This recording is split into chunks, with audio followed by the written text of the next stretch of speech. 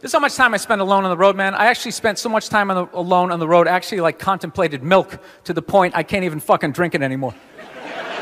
Sitting there drinking, like, man, this stuff is great, tastes awesome, you know? Then I started thinking, it comes out of the carton, and I just did the police work, it comes out of a cow, and I'm like, I am fucking suckling from another species.